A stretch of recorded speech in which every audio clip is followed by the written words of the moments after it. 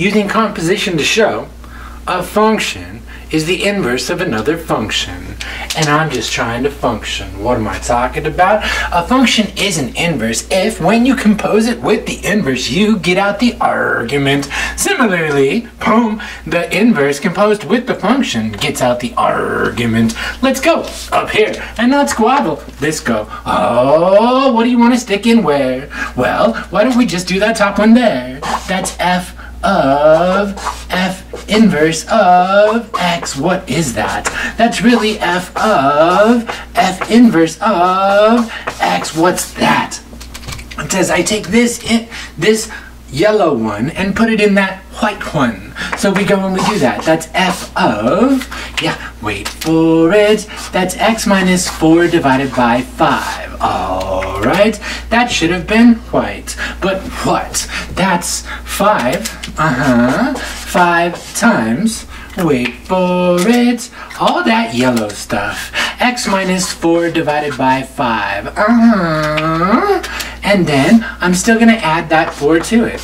What I do, I compose the two. Now what? We see these 5's reduce. Then we are left with, ready, that's an x minus of 4, and then I add 4 to it.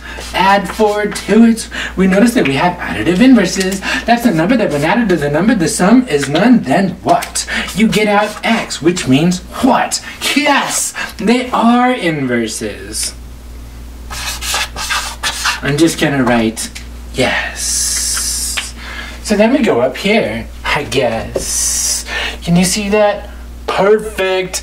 Okay, let's compose these two. We're talking f of f inverse of x. Why not?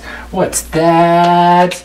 That's f of f inverse of x. Alright, now what? Well, I'm going to take this one, the inverse, and stick it inside that one. Alright, so then I'm going to have a 2 times, wait for it, everywhere I see an x, I'm going to put an x minus 3 plus 4, sure. It's that piece right there. I guess that should have been white, and that should have been white also. So now, that's a 2x minus a, whoa, almost got me, 6, add 4 to it. Because I distributed and then now I'm gonna gather, collect, and combine. That's a 2x minus a deuce. Is that x? No, not inverses. I'm just gonna put no. Yeah. I got nothing special for that. Okay, bye.